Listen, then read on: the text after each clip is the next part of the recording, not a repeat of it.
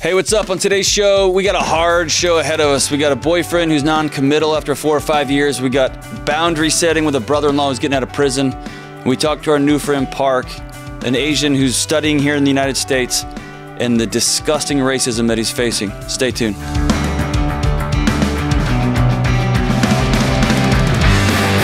Hey, what up, what up? This is John with the Dr. John Delony Show. Hope you're doing well. Hope you're staying out of trouble. Hope your friends are getting along well. And hope you and your family are doing all right. And if you're stuck somewhere by yourself, I hope you're reaching out to folks. Hope you're doing okay. Hope you're laughing. Hey, if you haven't watched the new Nate Bargatze special on Netflix, it's awesome. It's hilarious. I hope you're finding ways to laugh, right? This isn't really a commercial for Nate, but man, I'm so glad you're here. Give us a shout if you want to be on this show. We talk about relationships, mental health stuff, marriages, breaking up, get all of it, man. Everything. 1-844-693-3291. That's 1-844-693-3291. We have two things of business here. One for the podcast team and one for the YouTube crew. So I was just getting ready to go with the show here. And so here's the thing. I work at Ramsey Solutions here in Nashville, and this building is full of like 1,000 of the most creative people on earth. There's people from Disney and Pixar, all the places you can imagine there are creative folks. They migrate and work here. Even James and Kelly work here. They were here before things got really creative, but they're still here, right? So we're about to shoot the show, and then my man Matt Hudson comes in, the creative extraordinaire. And he brought me these. And if you can't see it, these are, can you show Matt in there in the booth, Zach? Look at that guy, wave. Dude, he made me a bunch of stickers that are rocket ships being fueled by diarrhea. Rocket diarrhea stickers, if you will. Do what? Can you, it's the most absurd, awesome sticker. I've already put it on my water bottle here. This is why you work with creative people, because they will make rocket diarrhea stickers. Listen, the first person to DM me after this episode airs and just say, I want a sticker, I'm going to mail you some.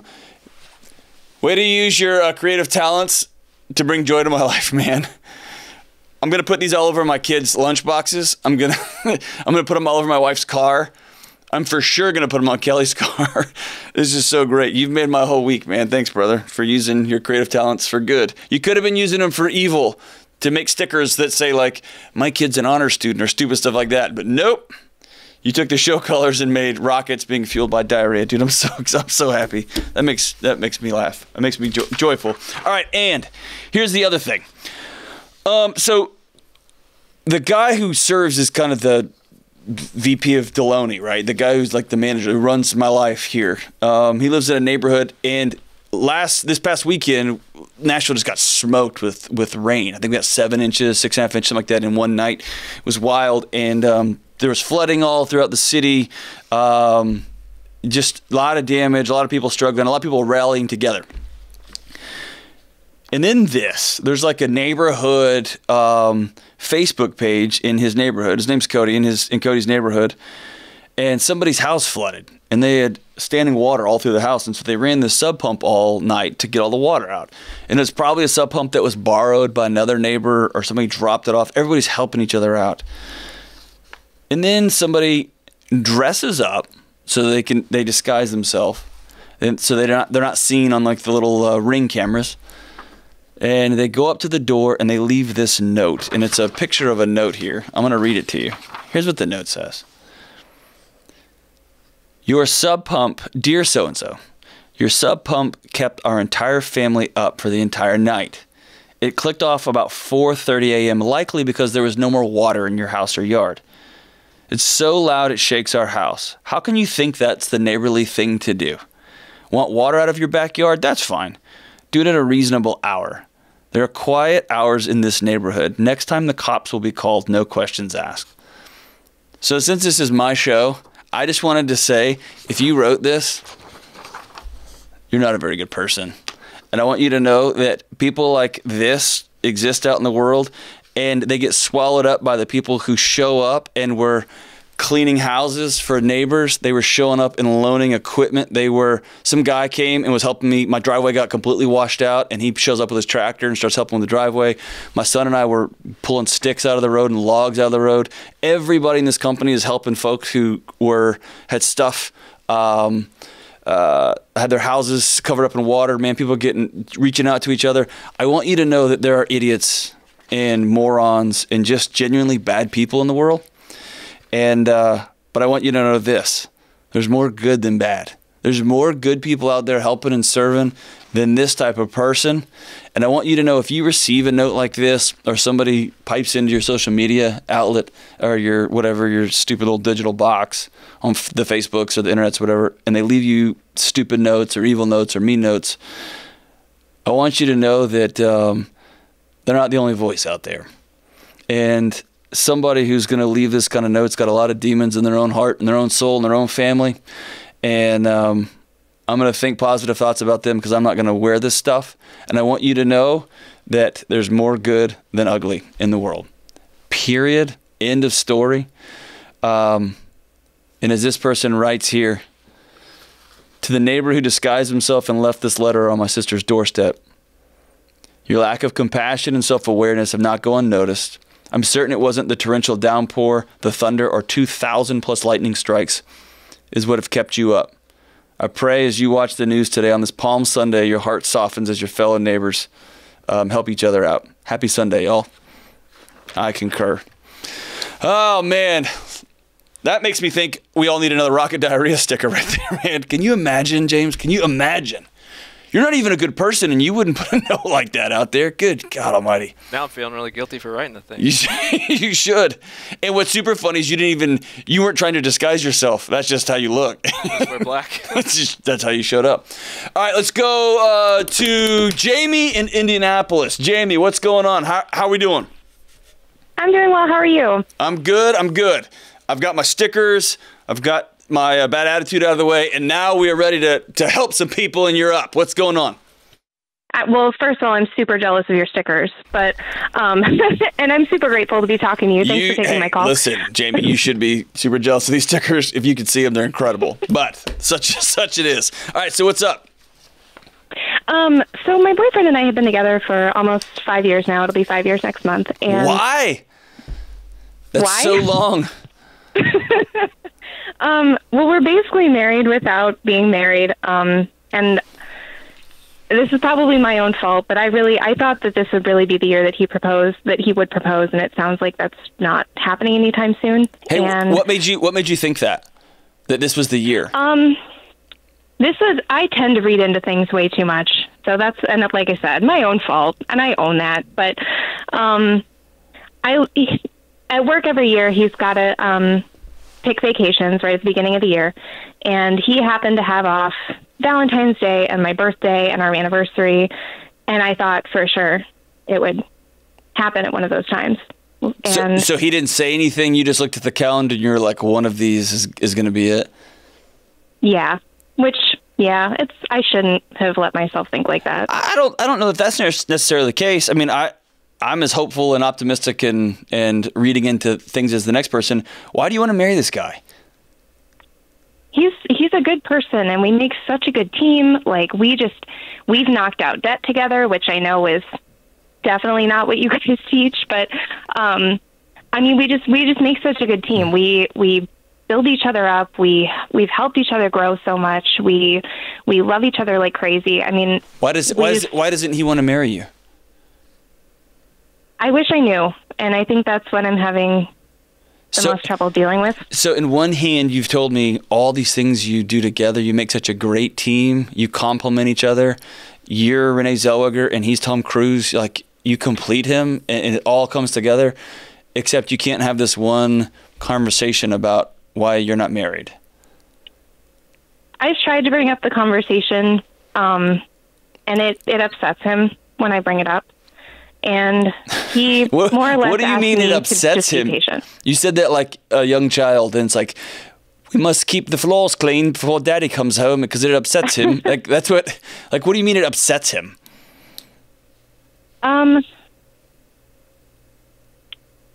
it's kind of hard to describe. It's almost like a trauma response.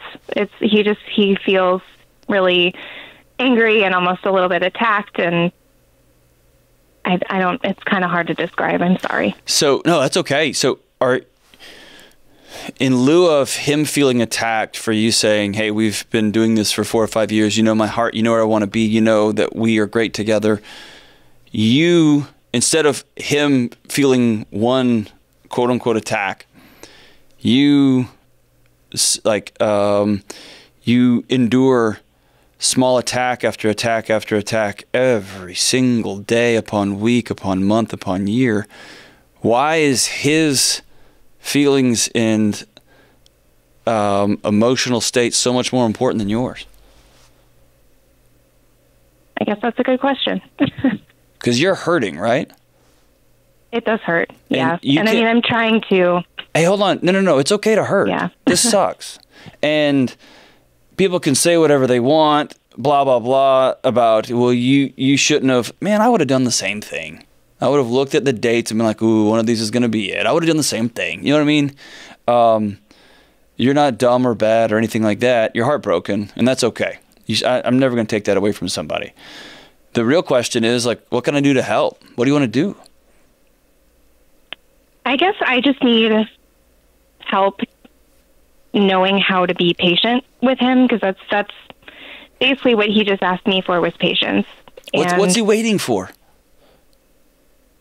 I mean, I think he's still just kind of scared by the idea of being married. I mean, a lot of marriages in his family aren't good. Mm-hmm. We just watched my parents go through a really bitter divorce. Do y'all live together? I mean, we do, yes. And you've joined finances together? I mean, what does he think is going to be different? Is he just leaving the door cracked a little bit in case he just needs to run out? Or is not getting married like his little blankie that keeps him warm and safe at night? I'm not sure. I mean, that probably could be a good way to put it, honestly. I mean, when I've asked him about it before, I mean, he says stuff about divorce statistics and... the living with statistics are just as bad, if not worse. Oh, yeah. I've brought that up. See, so it's not a data conversation. So I'll tell you, here's my personal story. Me and my wife dated for 5 years. We broke up a whole bunch and dated people off and on in between and all that. Mm-hmm. And it was ultimately a conversation I had fishing with my buddy Ryan. And he looked at me as only guys can do at midnight after, you stop like pretending, and we're just sitting out there with our stupid catfish lines in the water and there's nothing doing. And he said, "Why aren't you married?" And I said, "Bro, I don't know, man. I'm just like being single." And he said, "Dude, you don't. You don't do anything single people do. You're boring. You don't go out. You don't date, or like, what are you doing?" And I remember thinking, I don't know. What am I doing? And he's like, "That's the person you're supposed to marry. What do you?" And it was that I had to have somebody just talk to me, right? Otherwise, I was just petering around and being a wimpy child brat is what I was being. And we weren't even living together. I mean, we were just dating. Here's the thing. You've already accepted this as is. And so for him, another year can be another 2 years, can be another 3 years, can be another 5 years, can be another 10 years. Because why? Why change what he's got right now? He's got a great roommate. He's got somebody who he loves. He's got somebody who's on the same page with him financially. He's got someone who's on the same page with him. Everything except doesn't want to commit to stability. So why change it for him? There's nothing. Yeah, that's a really good point. There's nothing in his world that needs changing at all. And if the person he says he loves wants to change, then all he has to do is throw a temper tantrum about it, get his feelings hurt, and then you'll back so far off and you won't bring it up again for a year. You'll hurt over it. You'll ache over it. You'll dream about it. You'll check his calendar about it. But you won't wade into that uncomfortable water. And then you're out. And so there's no reason for him to change. And so I'll ask you, what do you want to change? I mean, I would like us to be married. I just love the idea of everybody that matters to us being in the room together and holding us accountable to those vows we would make to each other. I love that too. I'm self-admitted. I'm an old-fashioned marriage nerd when it comes down to it. I'm still a sucker for it. I love it. And so yeah, I'm with you on that. But at the end of the day, you got to ask yourself, are you going to walk out the door or are you going to hang on? So 5 years later, are you still in the same boat? Or is there a or what moment for you? Or an if then moment for you? Have you put a date on the calendar? I haven't. I'm very type A, and I've considered it, but Type A is usually a defense mechanism. And yeah. what's in your heart? If he says, hey, I'm not getting married to you. Like, I love you, you're my person, but I'm not going to do it. You're just gonna call it what it is and just be together for the next 10 years? Or are you going to say, I want someone who's going to respect me and the life that I want to live, and I'm out? Yeah, I guess that's kind of where I'm at an impasse, because he keeps saying it is going to happen, but there is zero impetus for him to change anything. None. I'm not even blaming him. Mm-hmm. There's no reason for him to disrupt his life. None. My concern for you is what happens when he does marry you, then the kid question comes up. The whose parents are we going to stay at over Thanksgiving comes up. The hey, we're going to go to my parents for Christmas and then we're going to go to his parents for Christmas. These hard conversations will emerge time and time again. They're just going to get way, way more complex and harder, right? Are we going to send our kids to this school or that school? Are we going to move to this because I got this new job? And my bigger concern for you guys is not that you were together for 5 years. I did this, and I've got a better marriage than most of the folks I know. It's hard. All marriage is hard. All relationships are hard. They're a mess. They're a challenge. So the time isn't that big a deal. My concern is y'all don't have a platform to have hard conversations together. Or deep, meaningful, this really matters to me conversations.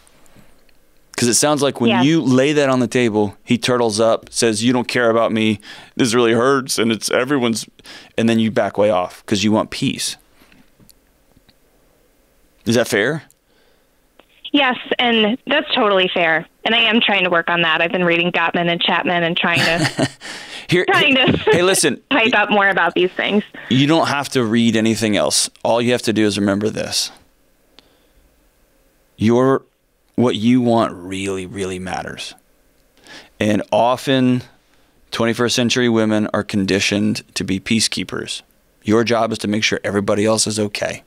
And I want you to know that's not your job in this relationship. You are a fierce co-member of this relationship. You're 50% of it. And you should be 100% of it for him. And he should be 100% of it for you. And I know that math doesn't work, and I don't care. Relational math never works. Y'all should be in this all together, and you should at least be able to sit down and have this conversation to where he can explain to you without getting his feelings hurt, without being drama, without throwing a temper tantrum. It's coming, it's going to be, without all that nonsense.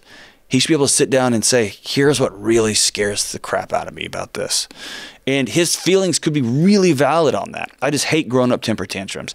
And vice versa, you should be able to articulate, here's why I want to solidify this, etch it into concrete and stone so that we are ride or die till the end of time. Because right now, like, I just want to have a party so everybody holds us accountable. That's not a good reason either.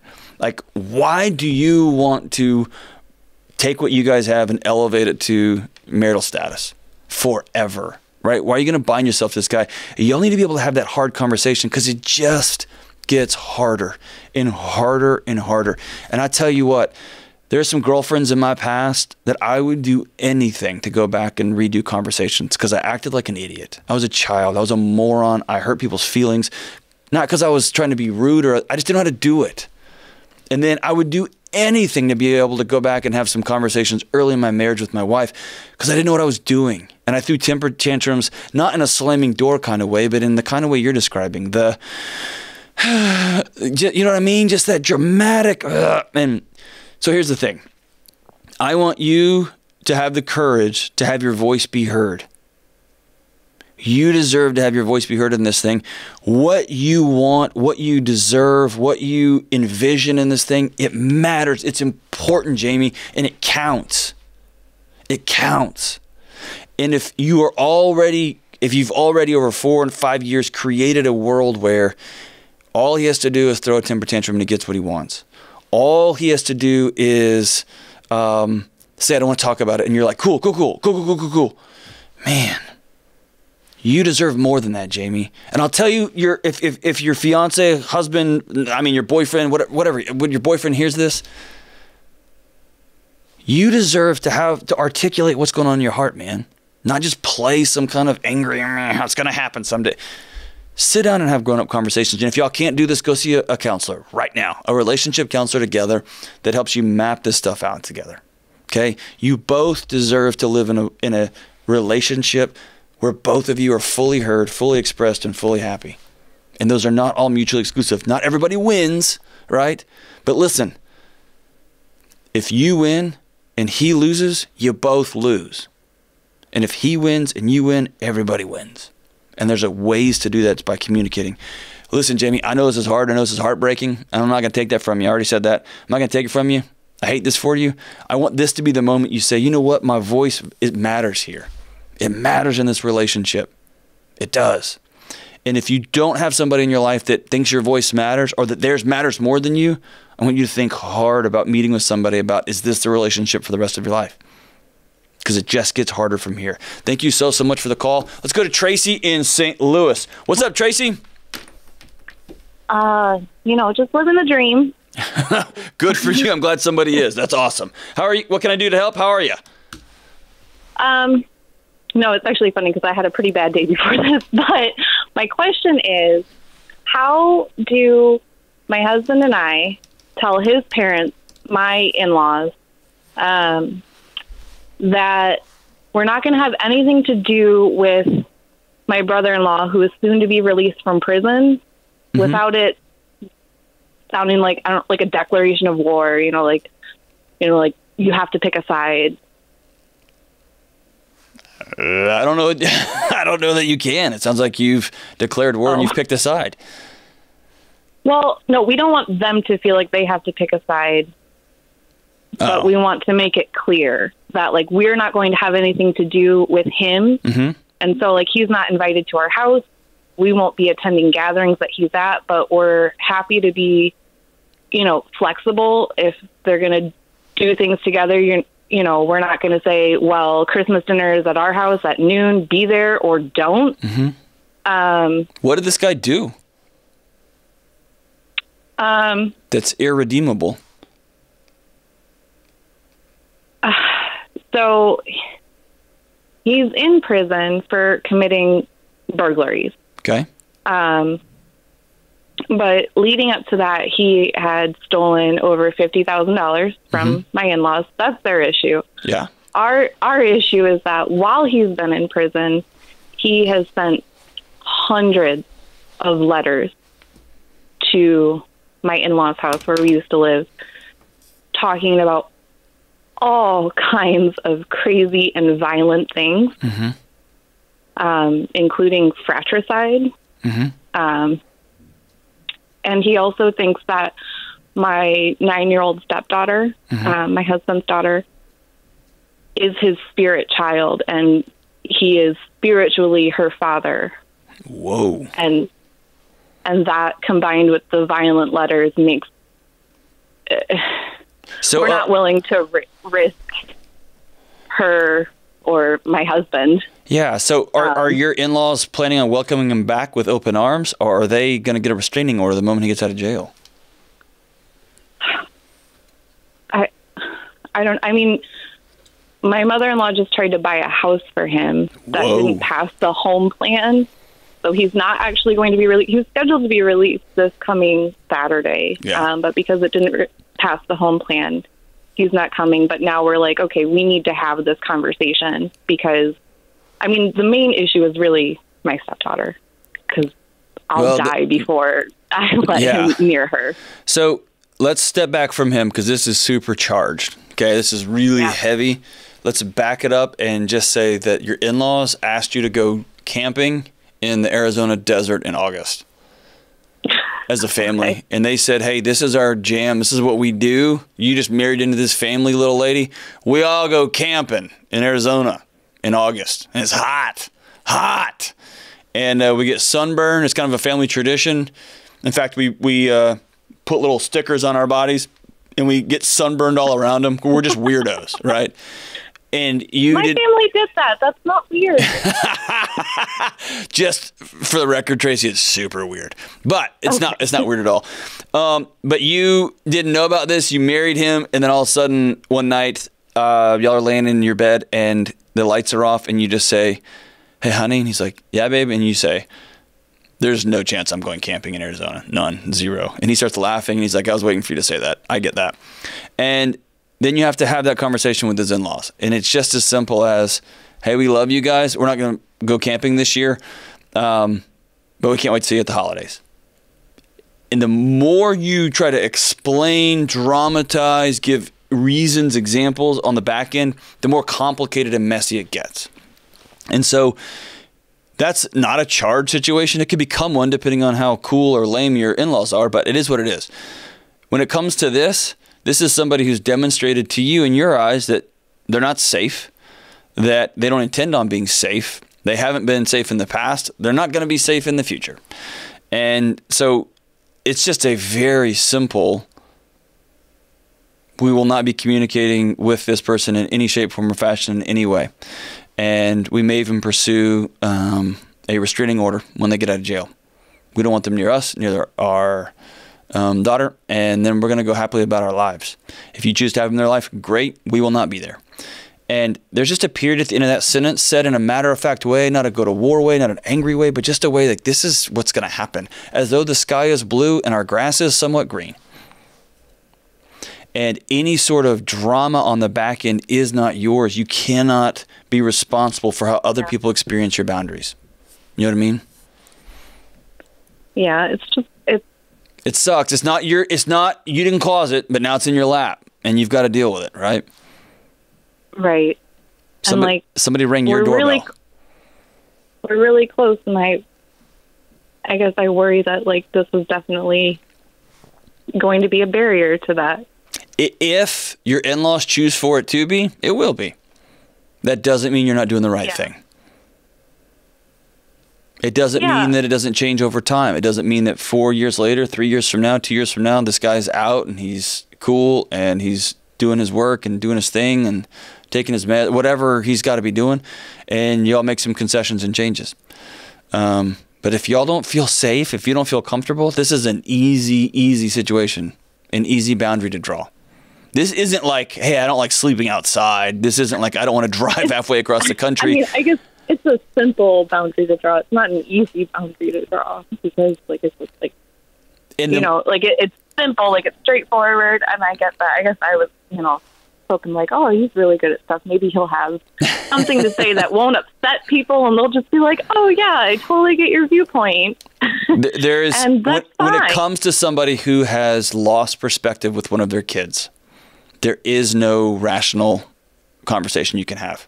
Straightforward, as short as possible, and then you separate. That's it.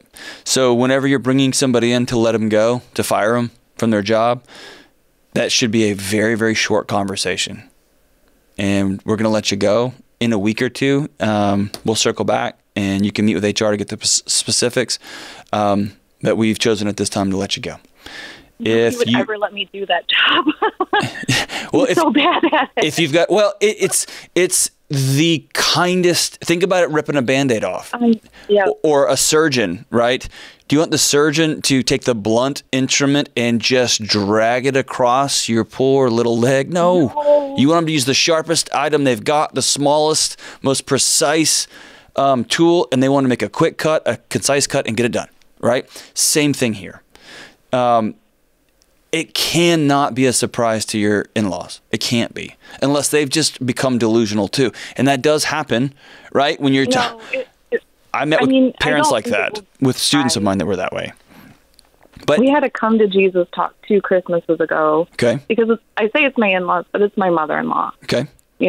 My father-in-law, if you take him aside, he is totally against it, but then he needs to stand up too for the safety of his family. And he's choosing not to. So he's choosing not to protect his family. Yeah. And my husband has 2 other brothers, and vocally they're, you know, also like, no, he can't be back into our lives unless he's willing to go through all of the hoops of probation and parole and, you know, get on medication and get help, because clearly what's in those letters, like, he cannot be of sound mind. Yeah. You know, and I am sympathetic to that. You're super lucky here. So join forces together. Do that meeting together. Make sure everybody's on the same page. Maybe even write a letter. And if you want to be really straightforward and bold, send him a letter in jail. That because of your behavior, because of your letters, you're not going to be welcome at our home until you do the following X, Y, and Z. Let him know up front so we can hold this letter. We love you. We wish the best for you. We can't help you at this time. And the things that you're writing in these letters are making us uncomfortable for the protection of our family. You don't have to do that. You can. You can write that letter to your mom or your mother-in-law, knowing that she's probably going to show it to him, right? But here's the thing. There is no shortcut to a hard conversation. Say it. Be clear, concise, know exactly what you want to say, and then get out and bail, right? It's as straightforward as humanly possible. And there is no easy way to do it. There's no way that it isn't uncomfortable. The quicker and cleaner that cut, the quicker and cleaner it can heal, right? I just never even thought of that surgery analogy till just now, and I think it works pretty good. All right, let's take one more call. Tracy, thank you for that call. It sucks. I do want to know how the conversation goes, though. If you will have that conversation with your in-laws, draw that line. You're going to feel weight leave your shoulders. We've done it. This is it. You are not going to feel good when he gets out of jail. You're not. Unless you get some sort of police protection or some sort of come to Jesus conversation, maybe between your husband and him in the jail before you leave, some sort of closure conversation. But chances are this is going to be something that's going to haunt your family for the future, and y'all going to have to be really clear on your boundaries and really direct. All right, let's talk to Park in Indianapolis, Indiana. What's up, Park? How we doing, brother? I'm doing great. How are you? Man, I could not be doing much better. It is beautiful out today, and I'm doing all right. So what's going on, man? How can I help? So first of all, I'm Asian. Yes. And I'm getting attacked frequently because of my race. Oh my gosh. Hey, hold on, man. Hold on. Okay. Dude, I'm sorry. Yeah. Man, I'm heartbroken for you. Tell me about what's going on.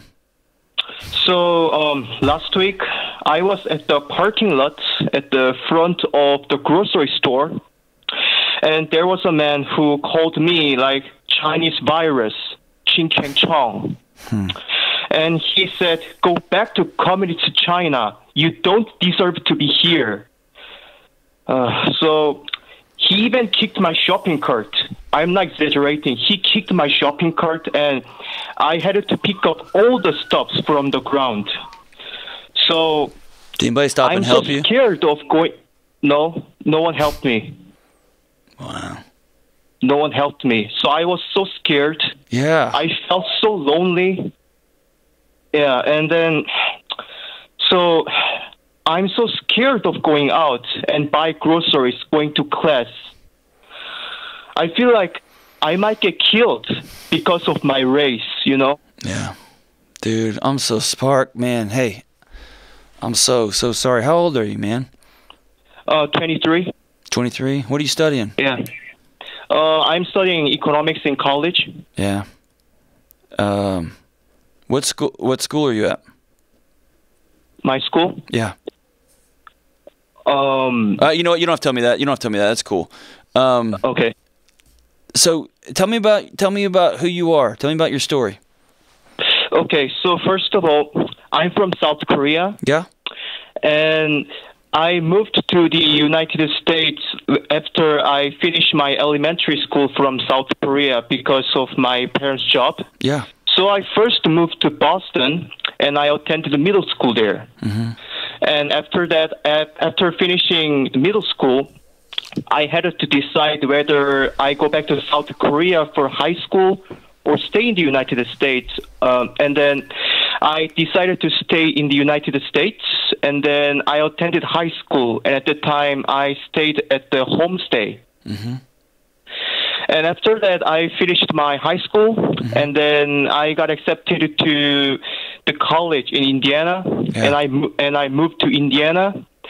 And right now, I'm staying in an apartment, going to school, studying economics, and also I'm doing remote internship at one of the software, like IT software company in Silicon Valley. So awesome. Hey, yeah. good for you, dude. Listen, I hate this.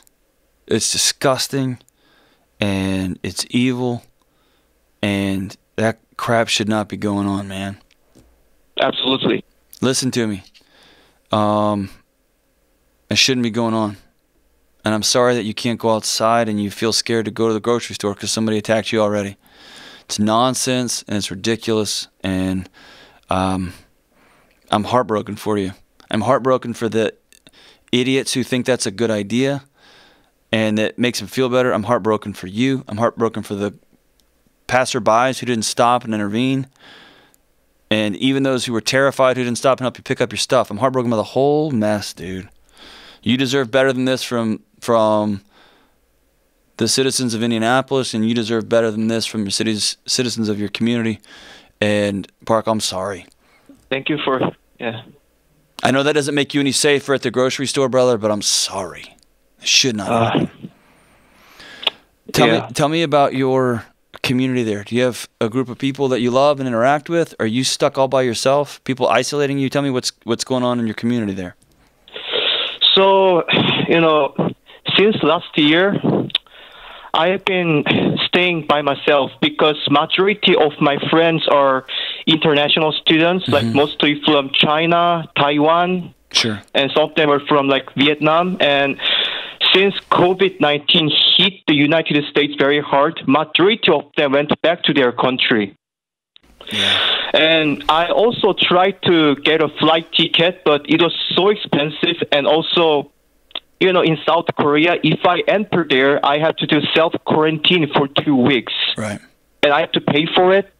And also, due to time zone difference, it is so difficult for me to take class during the midnight, like 2 or 3 a.m. in the morning in South Korea. So it's nonsense for me. So I just decided to stay in the United States. And since COVID, I have not meeting my friend face-to-face, only like chatting, like Facebook chat, and that's it. Oh, man. So listen, you may have heard me on this show before. Understanding the physiology of that, you realize that your body is slowly folding in on itself from loneliness, right? Right. And you're in a tough situation because you have to be in proximity to other people. You have to. You got to. You've got to have a community of people that you can interact with, talk to, communicate with, that will help that your brain feel safe. And at the same time, you're in a situation now where you can't even go to the grocery store, man. I hate that. Tell me about your school. When I was the student affairs guy at multiple universities, we worked with students in your situation to make sure they were safe, to provide them with some sort of community, to make sure they could get to and from places if they needed to. There should be some support networks built into the university you're attending. Is that available to you or no? That's available. So actually, before I send you the letter, I already talked to my academic advisor. Yeah. And there is the organizations that support international students. Good. And I already talked to them. But yeah, I feel like I have to share this story to everybody. You're exactly right. Ignorance is the problem for the racism. Ignorance is the major cause. Yeah. So you're going out to a whole bunch of people, right? To millions of people. And you have done a brave thing by calling into the show, and you've done a brave thing by putting a name in a situation to this. I want everybody listening here. A guy just went to get groceries, and somebody kicked over the cart, called him a bunch of derogatory names. Something he's trying to go to college. He's trying to help out you and your communities. This type of stuff is disgusting, man. So if you could say anything to the millions of people listening to this, what would it be? I'm also belonging to your community. Yeah. Yes, I'm Asian, but I'm not type of virus. I don't carry virus. I already took COVID testing for 2 times, and they're all negative. I have been wearing mask. I have been washing my hands. I have been following the rules. But why do I have to get blamed? Because I'm Asian? Because I'm international student? Because my accent is not American? That's ridiculous. Amen. Yeah. You're right. So here's what I want every listener to hear. When you're walking at the grocery store, looking at the prices of the fruit, looking at, is there any discounts on cereal, and you see somebody that doesn't look like you, I want you to understand they're having a totally different experience in that aisle than you are. And if they happen to be Asian American, they happen to be Asian, they happen to be visiting your community, putting money into your community and getting educated at the schools that you're attending to, like our friend Park here, I want you to know there's a chance that they are walking down that aisle terrified that you may reach out and hurt them. That you may reach out and kick their cart over and no one's going to sit there and bend down and help you pick up your stuff. And so I'm calling on every listener of this podcast, every listener of this podcast with kids, every listener of this podcast who's married or dating somebody, who's got parents, open your mouths and open your eyes. What's happening is ridiculous. It's stupid. It's obnoxious, and it's embarrassing for our whole country. It's embarrassing. We got to be better than this. Park, I want to tell you on behalf of everybody, I'm glad you're here. Thank you. And I hope that the ignorant, ridiculous, heartbreaking actions of a few morons will not poison you to those of us who love you, and we're glad you're here.